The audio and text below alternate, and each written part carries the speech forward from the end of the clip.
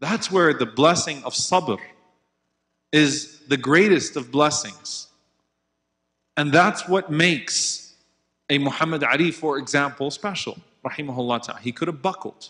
Many people don't know the day that Malcolm was assassinated, Rahimahullah ta'ala, Al-Hajj Malik al-Shabazz, Muhammad Ali came home and found his apartment was burned down. It was a message to him to be quiet, to stop. He doesn't even know where it came from, what the message necessarily was, but it was supposed to intimidate him into some sort of silence. Just stop. Stay in your lane. Keep boxing.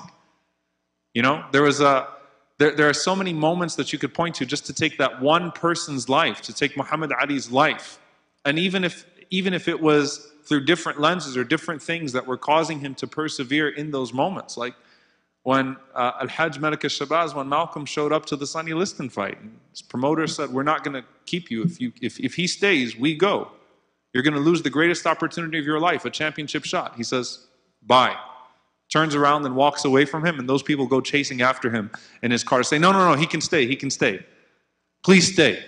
To stand in front of the US government and to take it on during Vietnam. To say, I'm ready to die by a firing squad. Who says that in their 20s when they've got millions of dollars and fame and celebrity on the line? Perseverance, right? So sabr is the defining trait, whether you're looking at the lives of the anbiya, the prophets, or you're looking at the salihin, you're looking at the righteous ones, you're looking at the predecessors, the pioneers of any generation in any field. There was a patience, there was a perseverance. I was sharing with these brothers that was in Detroit 2 weeks ago, teaching about Malcolm X, rahimahullah ta'ala, to some people that lived with him and knew him. And I went to Masjid Wali, which was the first NOI temple, now a masjid.